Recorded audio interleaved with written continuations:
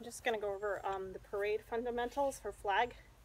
We're going to fall into a parade with our hands at the ready, and our hands are at shoulder hip, and our arms are kicked out. So this is parallel to the ground, this arm here, and this elbow is out, and this is a shoulder hip angle.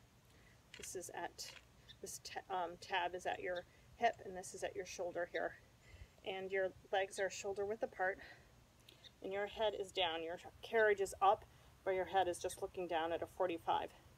So you fall into the ready, and when you hear the tweet, tweet, tweet, on that tweet, immediately following that, the next count is a snap up to right shoulders. So you pull in your left leg and snap up.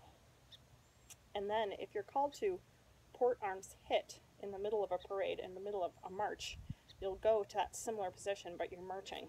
So we go port arms hit, and 1, 2, 3. So it's a 3 count move. You pull your flag down to drop where you're splitting with your left hand.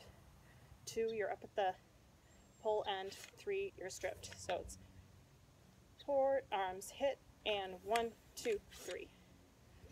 If you're called to a reverse sweep, you'll be called that from the person making the calls at the back of the parade, the color guard person, and you're going to go up to this position. So it's your right armpit and it's extended, and then you'll be called back to right shoulders.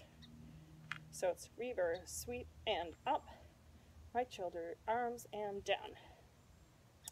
If in the middle of the parade you're called to a parade rest, you would follow the pair at the front, and they would slowly bring their flags down together, and then you would follow that timing exactly.